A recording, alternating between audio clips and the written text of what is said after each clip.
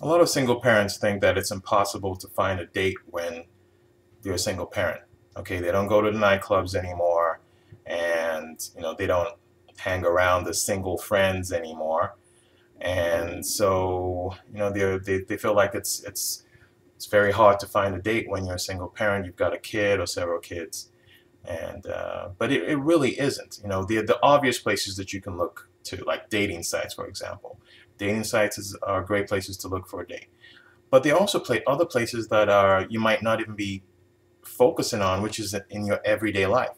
When you take your child out and go to the park, all right, there are other single parents there too, believe it or not, and a lot of them are looking. So make it a habit to take your child out to the park, the playground. Okay, there are going to be other parents there too. Even if they may be married, there's a very strong chance that they know someone, a single parent who's in their circle that they could possibly introduce you to. And whenever they see you there constantly, you're going to become familiar to them and they'll get used to you, okay? And more than likely, don't be surprised when they actually come up to you and start a conversation. So that's one area. You can get involved in school. You'd be surprised.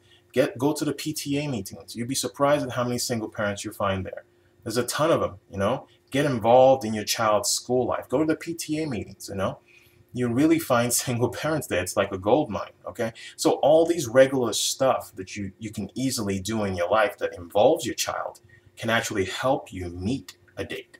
So try doing these, and you know, you'll be surprised.